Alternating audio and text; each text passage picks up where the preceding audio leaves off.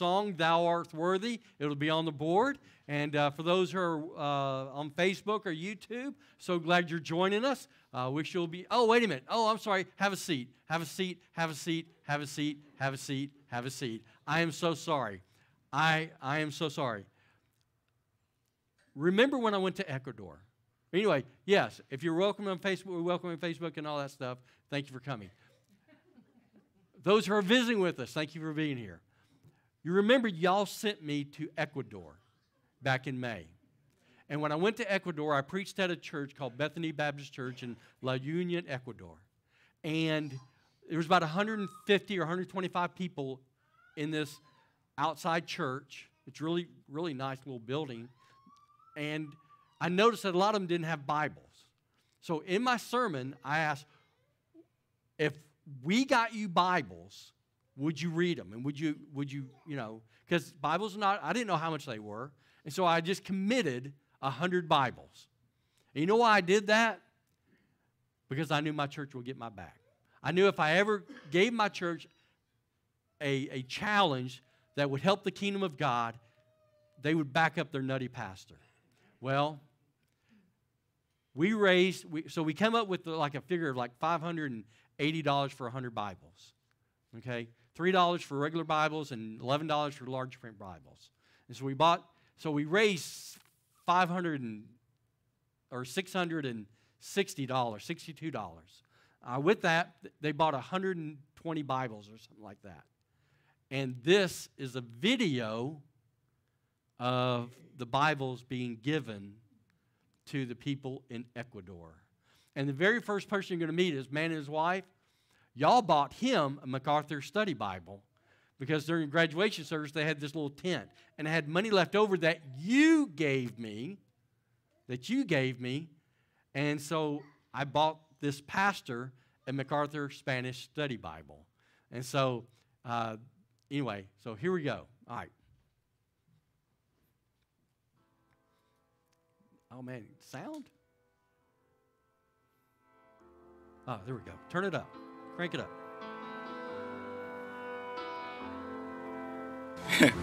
Hi, Pastor Daniel and the church. Pastor Daniel, do you remember these people here? So this is Pastor Yasmin and his wife Tatiana. I was talking to Pastor Yasmin yesterday and he was asking me, oh, by the way, do you have some Bibles? And I was like, yes, I do.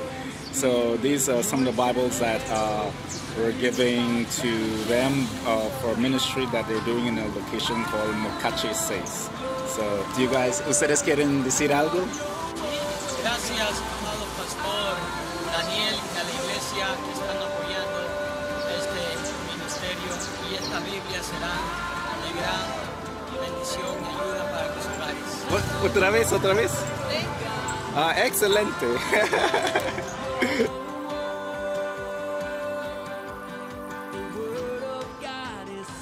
Y en el mensaje, él preguntó a algunas hermanas, los que no tenían Biblia. Entonces algunas hermanas y hermanos alzaron las manos. Entonces llega que la Biblia el pastor ya la envió. Entonces tengan la bondad de ponerse de pie las hermanas que esa vez alzaron las manos.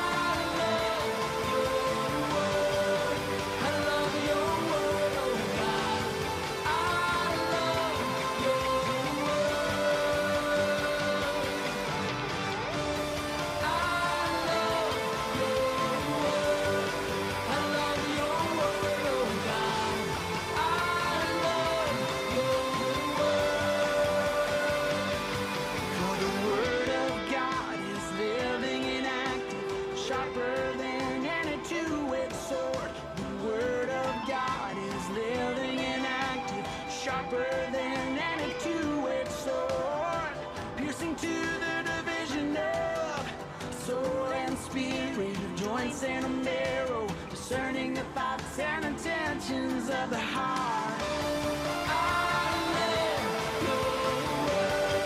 I love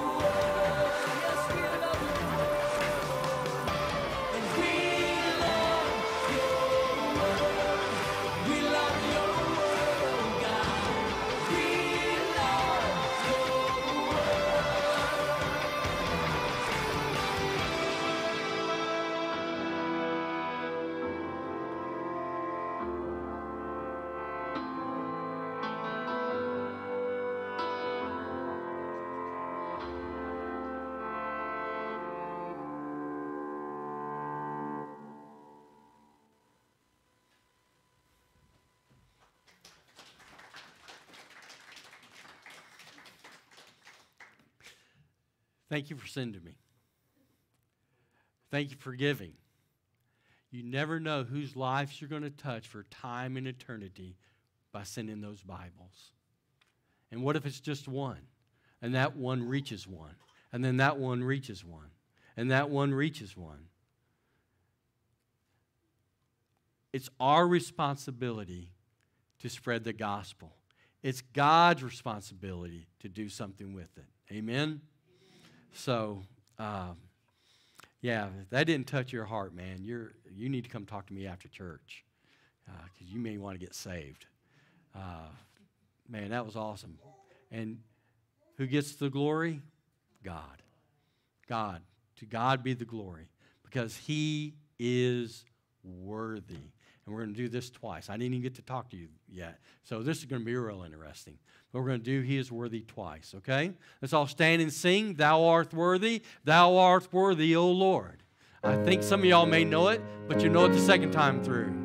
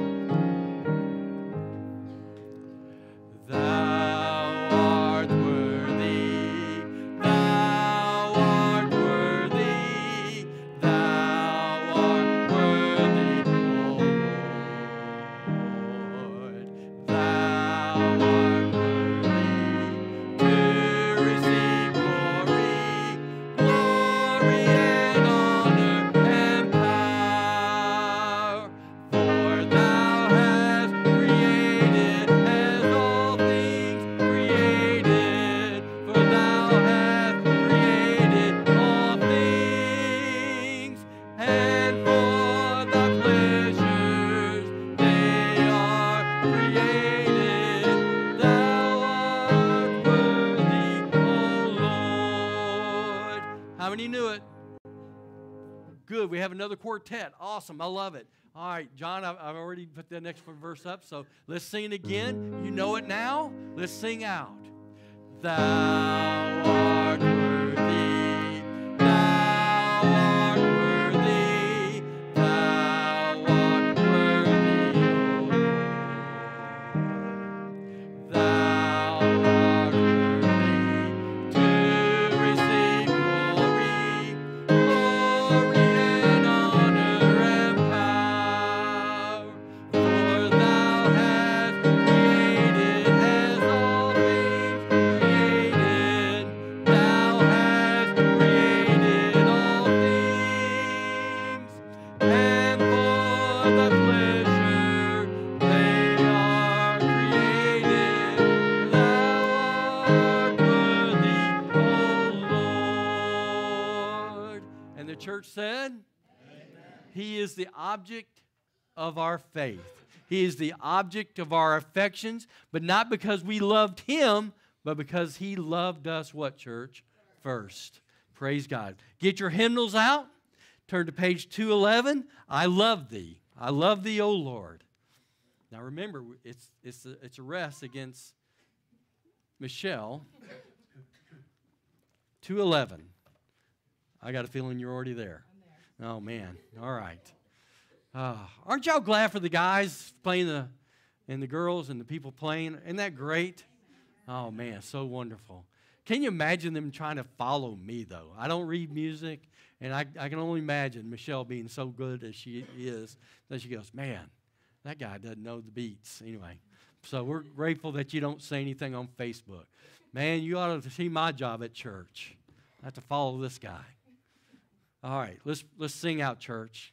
I love Thee.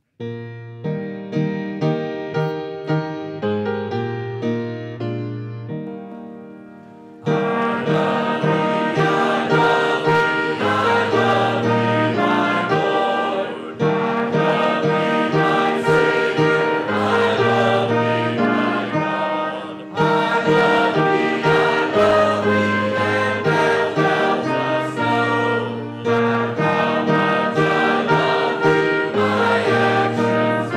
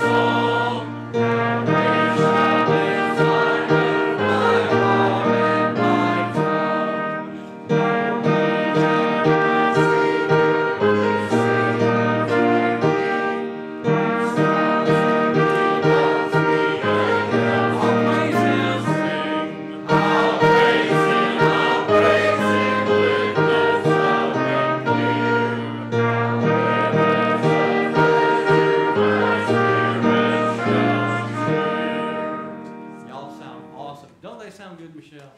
They all sound great. Y'all sound like you actually believe this stuff. That's awesome. Well, the next song is on the board, and it's Shout to the Lord. You know it? Yes. And so let's shout. You can't sing this song whispering, can't you? Shout to the Lord, all the... No, you can't sing it that way. You have to shout. So, let's shout.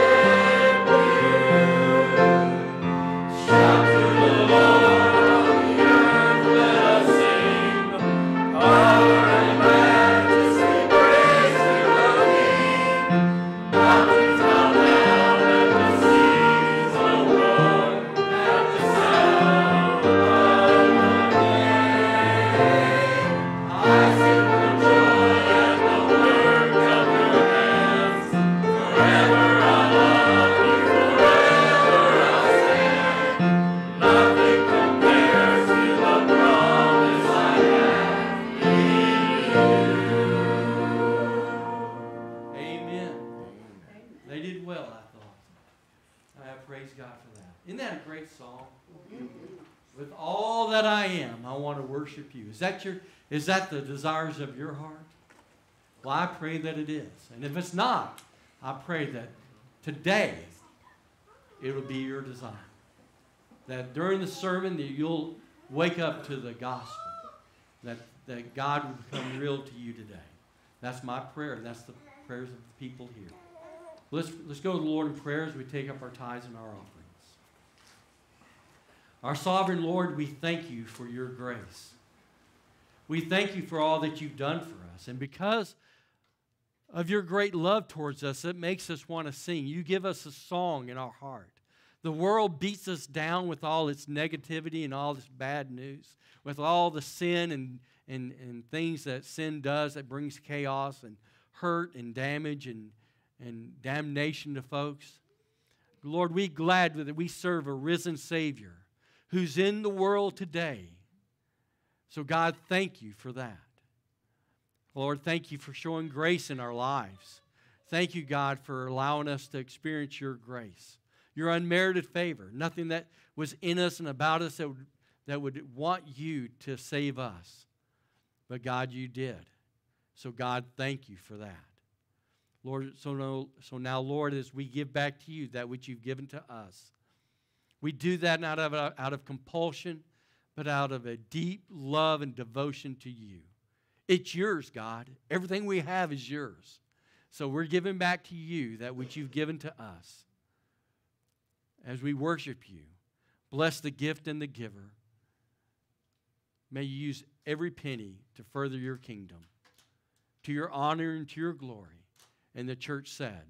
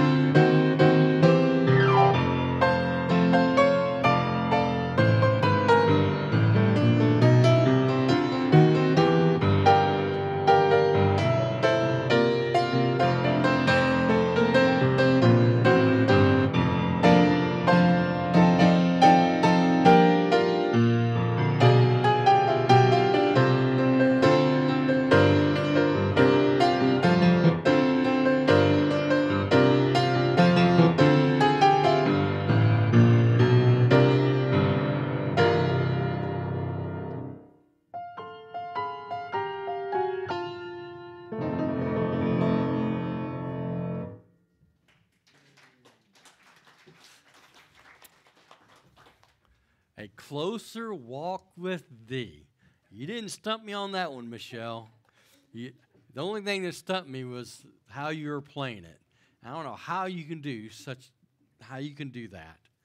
Oh, my goodness gracious. Aren't you glad Michelle plays at our church? Amen? Aren't you glad Bob plays the trumpet in our church? And Rich, I know you're watching. We're glad that when you don't have COVID that you come to our church. So anyway, all right. Romans chapter 1, verse 1. You're going, wait a minute, we're 3 weeks into Romans, and we're not out of verse 1 yet? Nope. In fact, I could have came up with 3 other sermons out of that. We could have talked about, we could have talked about what it is to be a servant. That's one sermon. We could talk what it is to be called.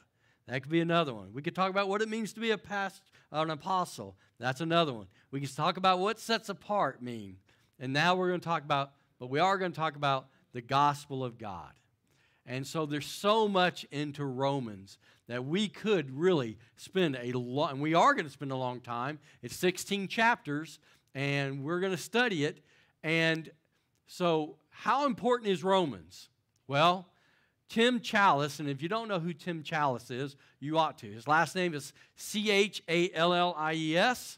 And if you are Facebook friends with me, if you're not, friend me on Facebook or friend Expressway Baptist Church on Facebook, because usually when I post something, I tag Expressway. And I get a lot of stuff from Tim Challis.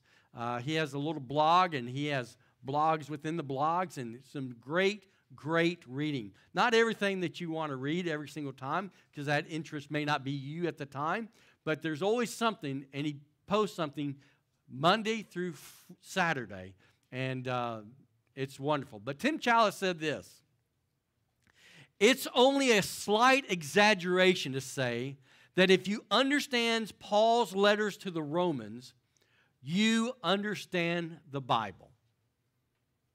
Isn't that great? Wouldn't y'all like to understand the Bible? Man, I do.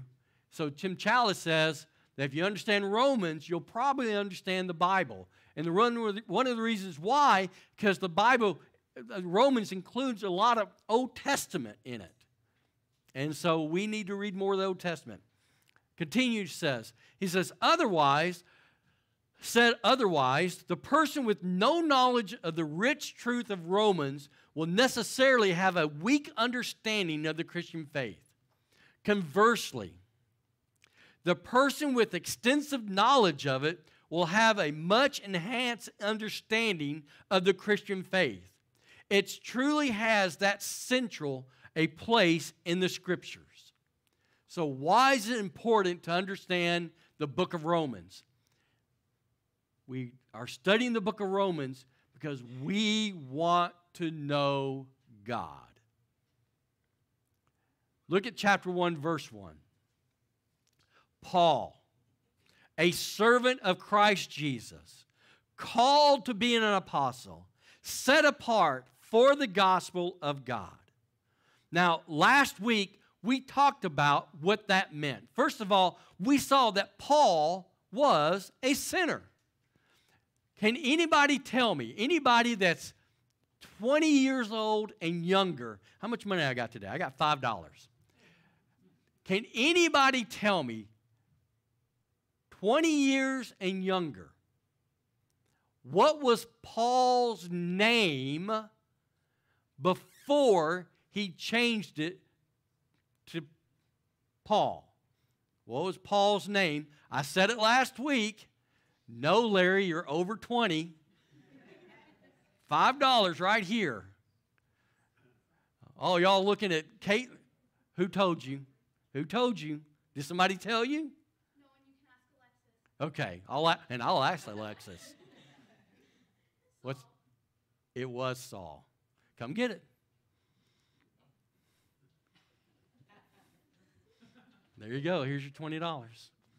Hey, you remember that $20 you owe me? I mean, that $5? Oh, it was $5. Right. Never mind. Ah. And that's why I don't carry a lot of money with me. Did you really know that? Okay, good. All right. So he was a sinner, and he was named Saul. But then God changed his life. And that's what happens to us when God changes our life, when we're sinners and then we become saints. When we get saved, God changes our lives. And when God changed my life, I didn't change my name from Joseph Daniel McCroskey to something else. I kept my name, but he changed my direction. And that's what salvation is. We used to call it conversion a long time ago. The Bible calls it a regeneration, a new birth. Jesus says in John chapter 3, unless you be born again, you cannot enter to the kingdom of God. You must be born again. My birthday is July 15th. Y'all can write that down. My birthday is July 15th.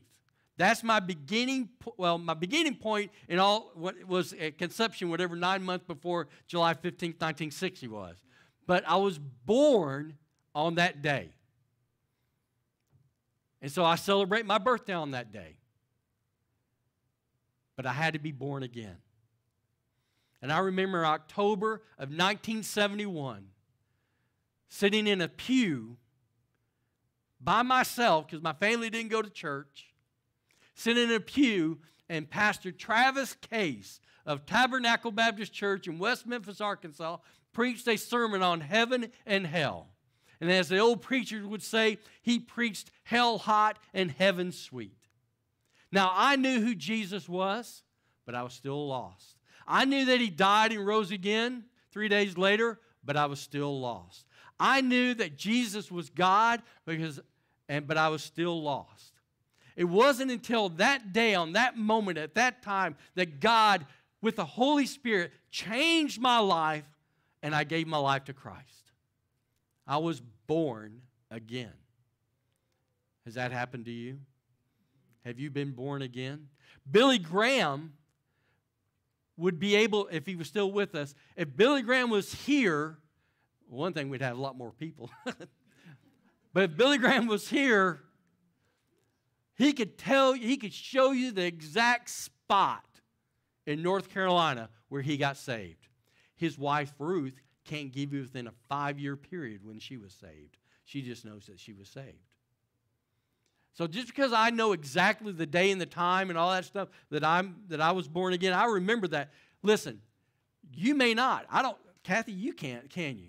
But she knows she's saved. How does she know she's saved? Because she has a new attitude. She has a new direction. She has a new heart. She has a new desire. See, when you're saved, your affections change, the Bible says. You have an affection towards Christ. As you know, I love ice cream. As you can clearly see, I love ice cream. Thank you for not laughing or saying amen. I'm going to start working on that. If you put chocolate ice cream right here, and if you put vanilla ice cream right here, I have affections for both of them. I like them both. But if you said, Daniel, choose one, I'm going to the chocolate every single time because that's my affections towards that. The Bible says before we become Christians, our affections are not towards God at all. A lost person doesn't think about God, doesn't care about God, doesn't want anything to do with God. He has no bearing on his life. But when you're born again, your affections change. You do care about God. You do want to know what God is. You do want to follow his path. And there's some people here maybe today or watching on Facebook or watching on YouTube or wherever you're watching it. You may be watching it on August 21st, 2022, or you may be watching it someday this week or whenever. And you go, well, I really don't have affections towards God, but I kind of want to. You know what that is? That's the Holy Spirit working on your life saying, you know what? You're lost, but you need to be saved. And so that happened to Paul. Paul, he was Saul, and then God knocked him off his horse and at the road of Damascus, and God saved him. God changed his heart. God changed his affections. Instead of hating God, he started loving God with all his heart, with all his soul, with all his might. And you know what happened to him after that? It happens to him what happens to everyone else. Number two, not only was a sinner, but he was a servant of Jesus Christ. He was a servant of Jesus Christ. That word servant is the word doulios, which we get the word deacon from. It means we're servants. When God saved, are you listening to me, church? Listen, when God saved you, you became his slave. I know we're not allowed to talk about stuff like that in today's society, but it's just the truth. We are his servant. We are his slaves. He is the King of kings and the Lord of lords. In fact, the word Lord means king. He's our king. We are the ones, we follow him. When you call yourself a Christian, you say, I'm a Christ follower. I follow his precepts. I follow his desires. In fact, Jesus says, to save your life, you must what? Lose it. God, it's not my will anymore. It's what? Your will. And God called Paul to be an apostle. That's number three. Not only was a servant, but he was surrendered. He was called to be an apostle. What are you called to do? I don't know. But this I do know. God called you to serve him somewhere. Now, I wonder if there's an organization that God has created where we could, when we're saved, that we could use our spiritual gifts and all these other talents that we have to reach the kingdom of God. Did God ordain an institution like that? And what's it called? Oh, come on, church, say it. It is the church. The church is important. It should be primary in your life. Calvin said, you can't call God your father if you don't call the church your mother. We as Christians, we're saved. We become servants. We become surrendered. And we become, as Paul is, set apart. We're set apart. What are we set apart from? We're separate for the gospel of God. We're set apart for the gospel of God. And today, I want to talk about the gospel of God. Australian theologian E. Stanley Jones says this: religion are man's search for God. That's what religion is. The gospel of God is The gospel is God's search for man. There are many religions, but there's one gospel. There's a lot of people that talk about the gospel, and I don't think they understand what the word gospel means. So for the next however many minutes it is, we're going to talk about what is the gospel. We need to get this right, because quite honestly, the eternal souls of people are at stake if we don't understand what the word gospel means. If I had to select one scripture to give me a definition of the gospel, it would be 1 Timothy 1:15. This saying is trustworthy and deserving of full acceptance, that Christ came into the world to save sinners, of whom I am the most foremost, or for whom I'm foremost. So what's the gospel? Well, the word gospel literally means good news. It means good news.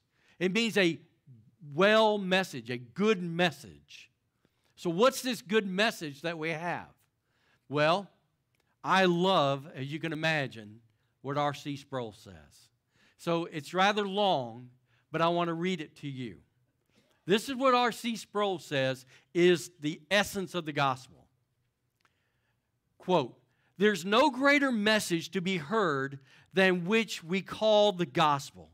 But as important as it is often given a massive distortion or oversimplification. People think that they're preaching the gospel to you when they tell you, quote, you can have a purpose in your life, or that you can have meaning in your life, or that you can have a personal relationship with Jesus. All those things are true, and they're all important, but they don't get to the heart of the gospel." Did you hear that? Here it is. R.C. Sproul. "The gospel is called good news because it addresses the most serious problem that you and I have as human beings." Did you know you had a problem as a human being? You do. We all do. And it's simply this, that God is holy and He is just and I am not. And at the end of my life, I'm going to stand before a just and holy God and I will be judged. That's the truth, isn't it? The Bible says in the appointed a man wants to die, and then what?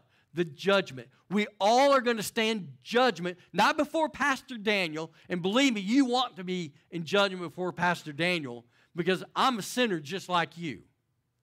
But we're not. And you can give me every reason in the world why you can't come to church. You can give me every reason in the world why you can't do this or that and the other. And I, because I have a sympathetic heart, I will understand. I'll get frustrated, but I will understand. Because I'm a sinner just like you. But God is not a sinner. God is holy and God is just. And at the end of our lives, we're going to stand before a just and holy God, and we will be judged. See, you can't have good news until you understand the bad news. And this is the bad news. And I will be judged either on the basis of my own righteousness or lack of it, or the righteousness of another. The good news of the gospel is that Jesus lived a perfect life of righteousness, of perfect obedience to God, not for His own well-being, but for His people. He has done for me what I could not possibly do for myself, but only as He lived that life of perfect obedience, He offered Himself as a perfect sacrifice to satisfy the justice and righteousness of God. So what's the good news? The bad news is this, that we are sinners before a holy God. And because we're sinners before a holy God, we're going to face His wrath and judgment. You go, well, that doesn't sound cool. It gets worse than that when we start studying Romans 1 and 16, 17, 18, and all that stuff. But understand, you can't be saved. In fact, R.C. Sproul says this. You talk about being saved. Being saved from what? What are we being saved from? Here's the answer. And it may be another $5 question next week. What's the answer? What are we saved from? We're saved from God's wrath. Did you get that clear? You're disqualified. Did y'all get that? What are we saved from? God's wrath. We're saved from God's wrath. See, that's what makes the cross so scandalous. Because at the cross, God's justice and wrath for sin and sinners is met with God's love for sinners. See, Christ did that which we could not do.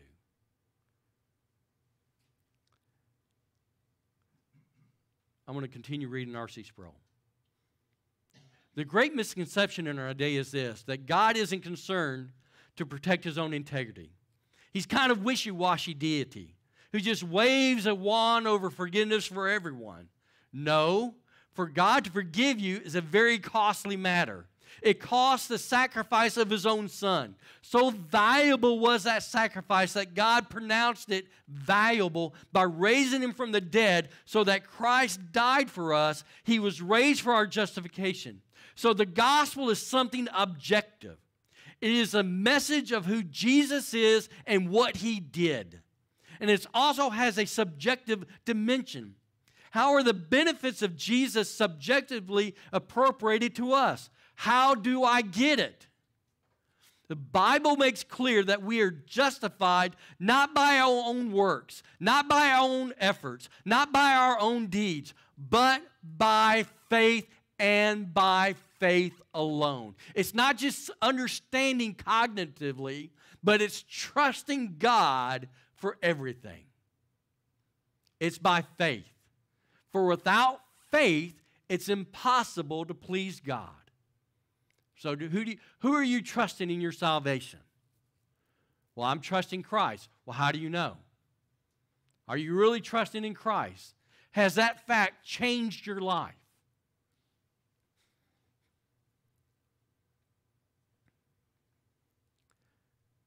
The Bible makes it clear that we're justified not by our own works, but not by our own efforts, not by our own deeds, but by faith and faith alone. The only way you can receive the benefit of Christ's life and death is by putting your trust in him and in him alone.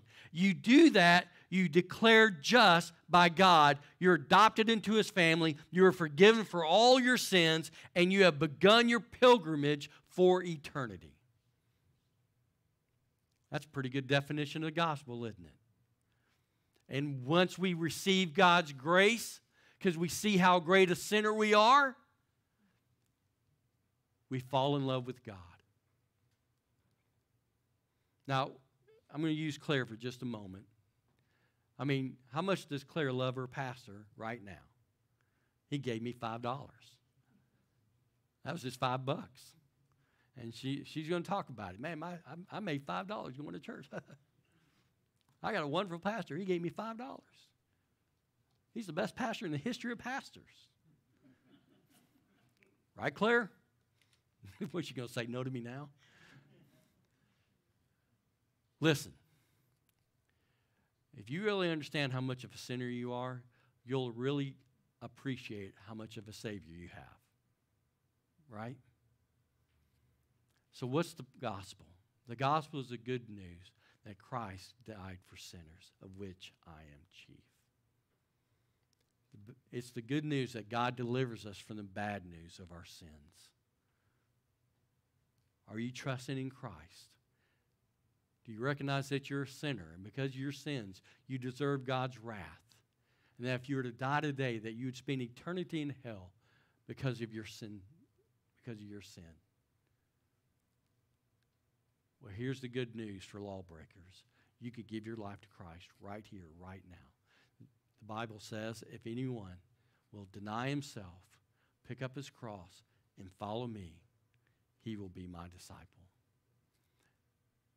If you confess with your mouth the Lord Jesus, God your Lord, I've been living my life my own way. God, I've been messing it up. I confess that you're God. You're God, and because you're God, you're not just a regular man. Because you're God, I want to follow you and follow your precepts, and I give my life to you, Christ. I ask you to forgive me of my sins. If you confess with mouth the Lord Jesus and believe in your heart that God raised him from the dead, you will be saved. That's Romans 10, 9, and 10. Have you done that? Have you come to a point in time in your life you realize that you are lost? What happens when you understand the gospel? Well, what happens to you is what happened to Paul. The gospel moved the Apostle Paul every time he spoke of it. It was not law, and neither is the gospel merely a list of moral commands. It's not simply an announcement that God will forgive sin. The gospel is not an appeal to do something or teaching on how to live better. The gospel is a proclamation of what God has done and what he continues to do in the life of people. Some emphasize the Father's work alone in the gospel and ignore the work of the Son.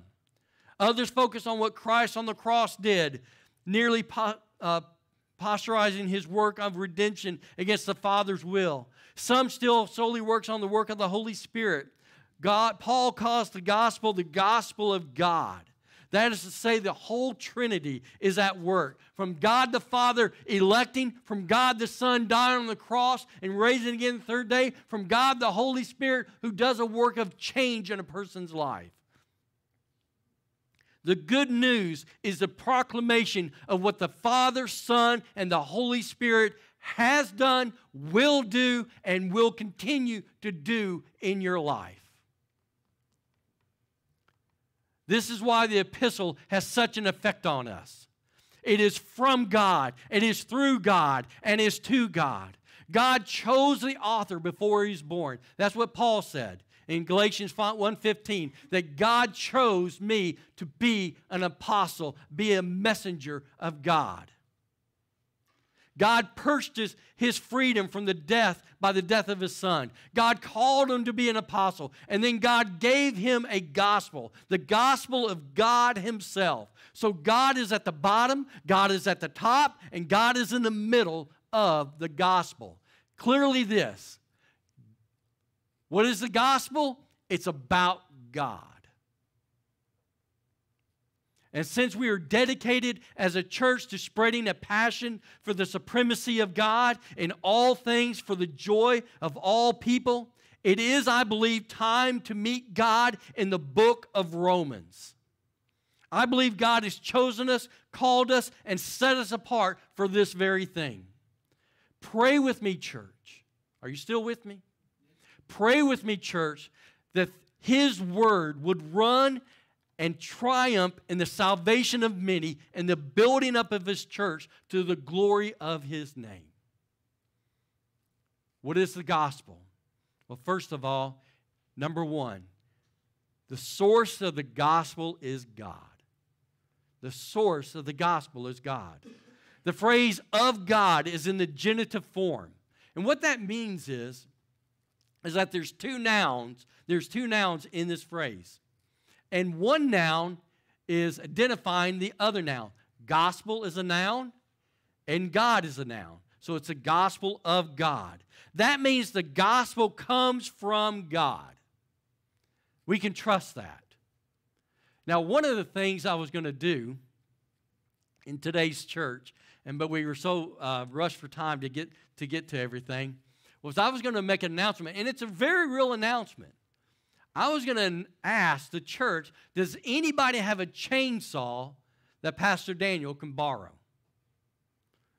Now, a lot of y'all are thinking, yeah, I have one, Pastor Daniel, but I actually love you, and we don't want you to run it. In fact, there's lots of things we'd like for you to do, Pastor Daniel, but running a chainsaw would not be one of them.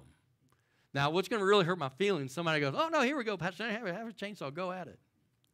Because y'all know sometimes me and tools don't get along. But I really do need a chainsaw because I got to cut some tree stuff up.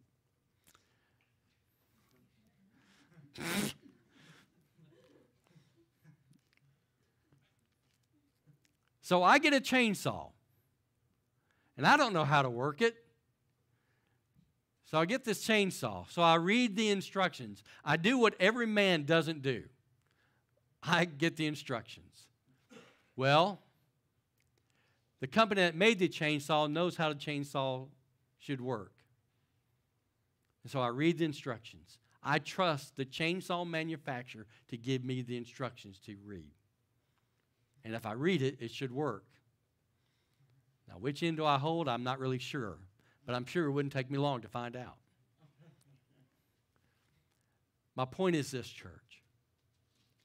The gospel is from God. It's true and truth. You may not agree with it, but it doesn't make it any less true. It's from God. Well, I don't understand it all, Pastor Daniel. Well, I don't either, and I'm unbelievably brilliant. Now, see, why do y'all keep laughing at that? Listen, church. I don't understand everything, and I don't know, I'm not really sure I want to serve a God that I understand everything. But we can trust Him. Has anybody ever lied to you? Right, everyone? Right? I've been lied to. Everybody's been lied to. It hurts, doesn't it? Well, it certainly does. Especially if somebody you love, somebody you trust, and then they lie to you, right? Well, I want you to know that God will never lie to you. In fact, God always tells you the truth. In fact, in Romans it says, let God be true and every man a what? A liar. And so you can trust what God says in God's word to be the truth. Now, you may not like the truth. You may not like the fact that you're a sinner and that God's going to hold you responsible for your sins, and that if you don't give your life to Christ, that you're going to spend eternity in hell. You may not like that truth, but it's still the truth. Why? Because it's from God. But God provided a way. So the gospel is what? It's the source. The source of the gospel is God.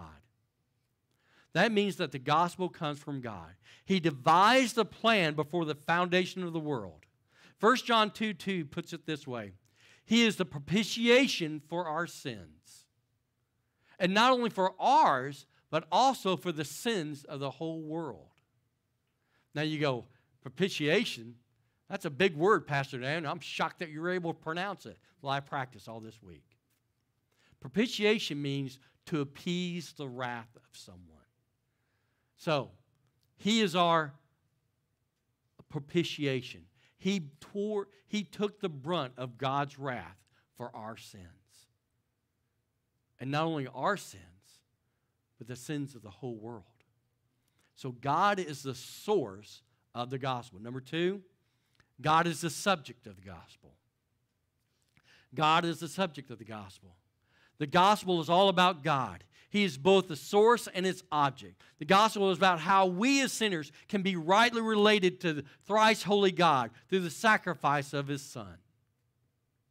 It's about how God can be both, as Romans 3:26 says, just and the justifier of the one who has faith in Jesus. Or as John Piper puts it, God is the gospel. He is the assurance that we receive when we believe the good news that Jesus Christ died for our sins. I love what Leon Morris said. If you don't know who Leon Morris is, he's an Australian theologian, quite brilliant. I don't know that there's not a book that he's ever written that wouldn't be appropriate in somebody who really wants to know about God on the bookshelf. This is what he said. No topic is treated with anything like the frequency of God. Everything Paul touches in this letter, he relates to God. And our concerns to understand what the apostle is saying about righteousness, justification, and the likes, we ought not to overlook his tremendous concentration on God. There's nothing like it elsewhere. So what is the source? God. What's the subject? God. Again, Leon Morris said this. The thought of God dominates this epistle. The word God occurs 153 times in Romans, an average of once every 46 words. This is more than any other New Testament writing except 1 John and 1 Peter. And not only does God occur in Romans more frequently than any other writing, it occurs more often than any of them in that book. Apart from a few preposition pronouns and the likes, no word is used in Romans more frequently than God. Morris concludes, God is the most important word in this epistle. He also points out that Paul uses gospel 60 out of his 76 New Testament occurrences. So whenever Paul, in his 16 books, whenever he used the word gospel, he used it 76 times. 60 of it in Romans. 9 times in Romans, I'm sorry. The gospel is the ultimate good news that although we're sinners, God made a way through the sacrifice of His Son to reconcile Himself. And also, though it's costly for Him, it's absolutely free for all who believe in Jesus Christ. So, who's the source of the gospel? Say it, church. Who's the subject of the gospel? Number 3, the supply of the gospel. Can you imagine what it is? It's God. If I have a favorite verse, and you know, you hear me say all the time, oh, I love this verse, one of my favorites. And you go, Pastor Daniel, not all of them going to be your favorites. Well, I know. But Titus 3, 1 through 7 has got to be one of my favorite verses, if not my favorite. If I was going to put something on my tombstone, it would be this. Look at verse 1. So Paul is writing to a young preacher boy named Titus. And this is what he's telling him to tell the church. He goes, remind them to be submissive to rulers and authorities, to be obedient, to be ready for every good work, to speak evil of no one, to avoid quarreling, to be gentle, and to show perfect courtesy towards all people. That's what Christianity should be, shouldn't it? Remind them to be submissive. I don't have that on the board. I don't? Okay. I thought I did. Well, you never know. But remind them to be submissive to rulers. There it is. And authorities. To be obedient. Church, this is what we're supposed to be.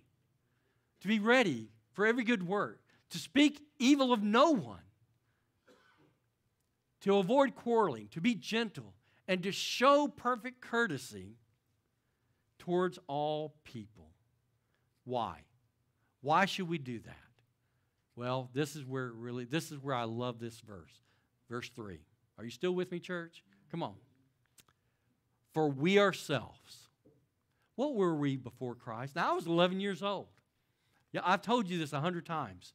I was 11 years old. I think the worst thing I'd ever done was steal some King Dongs out of a convenience store. I really did. I mean, to me, that's the greatest thing. But that's not what the Bible says we are before a holy God. How great were your sins? Here it is. For we ourselves were once foolish. We were disobedient, led astray, slaves to various passion and pleasures, passing our days in malice and in envy, hated by others and hating one another. That's what we were. You said, Pastor Daniel, you know, I wasn't that. Yes, you were. You were. But in God's eyes, you were all those things. And if you read Ephesians chapter 2, you're worse. You're by nature children of wrath. That's how great your sin was. And he tells you all these horrible things, and then the most wonderful word of all Scripture comes up. But God. But God. But when the goodness and loving kindness of God, our Savior, appeared, He saved us. Why? not for righteous things that we have done, or not because of works of righteousness by us in righteousness, but according to his own mercy. What's mercy? Mercy is not getting something you do deserve. By the washing of regeneration and the renewal of the Holy Spirit, whom he poured out on us richly. I love that so much. Listen, I love ice cream. And if I had a big bowl of ice cream, I may give you some of it, but I ain't giving you a lot of it because I want it for myself. God didn't do that. God poured out his love. Isn't that wonderful? He poured out on us richly through Jesus Christ our Savior, so that being justified by his grace, we might become heirs according to the hope of eternal life. God has it, and he never runs out. And he pours on us richly, and he never gives up. That's the God we serve. Why would we not want to serve a God like that, right? And I love this verse in Romans 5:8. But God shows his love towards us, and that while we were yet sinners, Christ died for us. You know, I wasn't there 2,000 years ago, but he knew there was a boy named Daniel McCroskey who lived in West Memphis, Arkansas, that needed to be saved. And so Christ took all my sins. I'm 62 right now. So all my sins from July 15th, 1960 until whenever God is pleased to take me home, all those sins, put upon Christ on the cross, and he paid it all. He poured out on us richly. That's why we sing loud, because we're happy. Sometimes our circumstances in life aren't happy, but we're happy because we have the joy of the Lord, which is our what, church? Strength. Now, what is, let me go back. Let me see if you remember. What's the source of the gospel? I'm asking you a question. What's the source of the gospel? What's the subject of the gospel? What's the supply of the gospel? And who is the speaker for the gospel? Us. Us. We're the speakers. We're the speakers of the good news. We're the ones who have experienced this great godly graciousness. I'm not even sure that's a real sentence. But we're the one who has experienced it. I'm talking about all this food. Are y'all getting hungry too? There was a really good hamburger place that Kathy and I went to a long time ago. It was downtown somewhere. Man, it was really, really good. Man, I had bacon on mine. And they gave it to me correctly. They didn't put cheese on it. I don't know why anybody would want to ruin a hamburger by putting cheese on it, but some of y'all people are lost and you do that. But it was so good. Man, it was such a good burger. You know the first thing I wanted to do after I ate that burger? Tell someone else. In fact, I think I told it to the church the very next Sunday.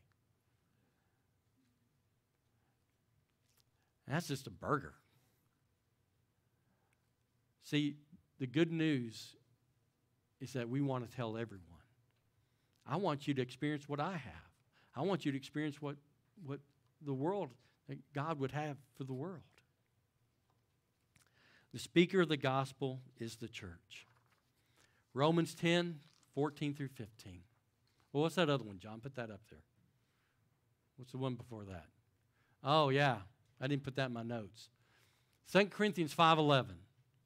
Therefore, knowing the fear of the Lord. The King James has a better word, I think. The King James says, therefore, knowing the terror, T-E-R-R-O-R, the terror of the Lord, we persuade others. If someone in my family was lost, I want them to jump over me to get to hell. I don't want anybody to say that knows me, you never told me about Jesus. I want Sarver. I want Freeport. I want Natrona Heights. I want Katanning, Ford City, wherever y'all from. They should be able to, they need to be able to jump over Expressway Baptist Church, which is you, if they want to go to hell. We ought to be the roadblock to that pathway. And how do we do that? By sharing, by living, by inviting.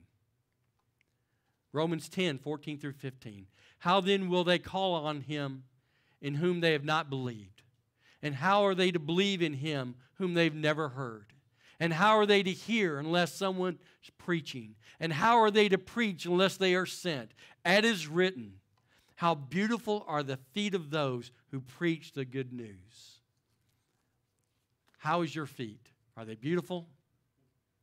Are you preaching the good news? Are you sharing Christ? Let me ask you this. Do you even know the good news? Have you ever given your life to Christ? If you were to die right now, right here, at this time, where would you go? The two answers are, I will go to heaven or I will go to hell. Well, tell me why you're going to go to heaven. Well, if your answer is anything other than, I realize I was a sinner, I realized because of my sins I was separated from God, and because of that, I realize I need to give my life to Christ. I trust Christ's sacrifice on the cross, that he died for me and he rose again for me, and now I want to give my life to him. So I prayed, God, forgive me of my sins, come into my life, and I'll follow you forever. If you have done anything other than that, and that is anything other than your answer, then you're lost, and you need to give your life to Christ. A lot of people's answer is, why are you going to go to heaven? Well, because I'm a member of a church. Wrong. Do you need to be a member of the church? Yes. But that church, being a church doesn't save you. If you say, well, if I would go, why are you going to heaven? You say, because Pastor Daniel, I got baptized. Guess what? I'm going to teach you a Greek word. Wrong. You didn't know was a Greek word, did you? Wrong. Baptism doesn't save you. The water is symbolic of Christ's death, burial, and resurrection, and it's important, and you should be baptized, but it doesn't save you. There's going to be a lot of church members in hell. There's going to be a lot of baptized people in hell. You may say, well, Pastor Daniel, I'm not, I'm a good guy. I'm a good woman. I'm a good girl. I'm not the thug that you were. I've never stolen King Dongs out of a convenience store. I've been a pretty good person.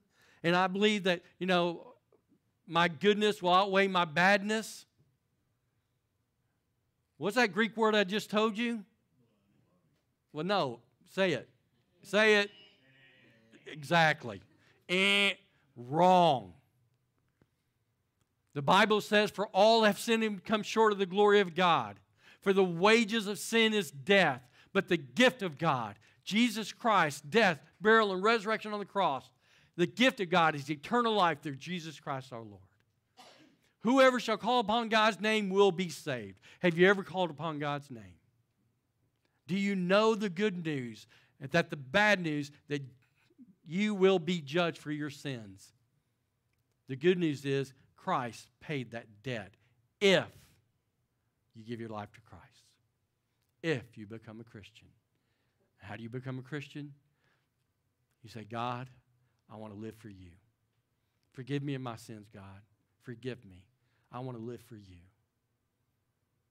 Jesus says in Luke chapter 14, unless you hate your mother, your brother, sister, yet your own life, you cannot be my disciple. You need to forsake all to follow him. Let me ask this, church. Is that true? Say amen. It's true. Because that's what the Bible says. One of the greatest theologians who ever lived was asked this question.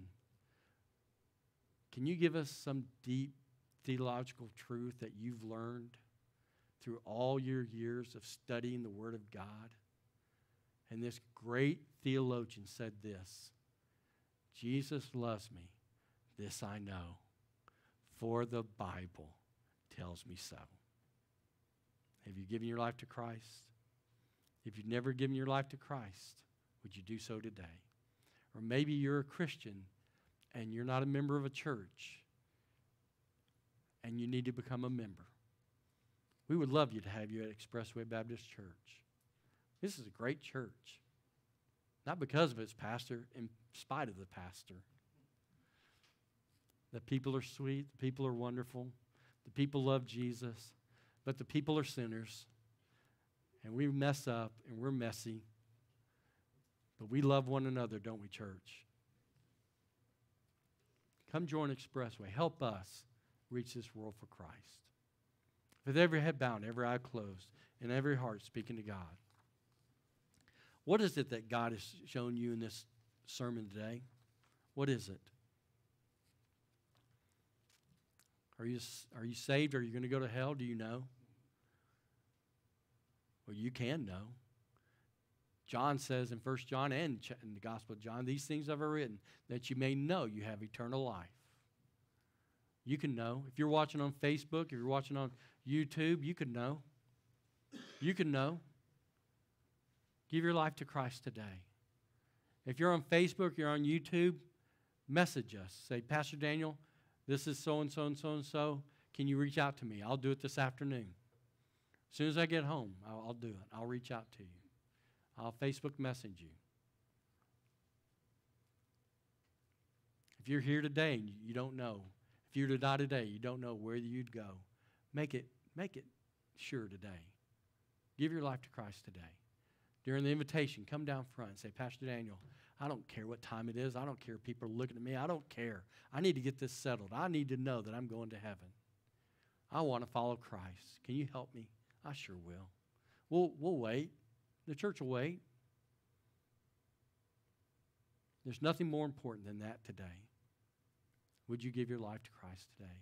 Or maybe there's somebody here today that's not a member, and you need to quit believing all the excuses and start believing God's word. Join the church. Our sovereign God, we thank you for today. We thank you for all you've done. Lord, I pray that you'll work on the hearts of people. Lord, I bet you already are. There's people who are convicted and they're struggling. God, have the Holy Spirit convict them so much that they can't wait another moment. That before Michelle or Bob plays a note, they're down front asking you to forgive them. And they're not, even before I finish this prayer, they're down front on their knees saying, God, save me. Saying, God, let me join this church. Saying, God, let me rededicate my life. Saying, God, I want you. I want to serve you. God, we pray that will happen today. And we'll be careful to give you all the praise and glory. Lord, we love you. In Jesus' name, amen. We're going to sing a hymn of invitation, Wherever He Leads I'll Go, page 285. If you need to give your life to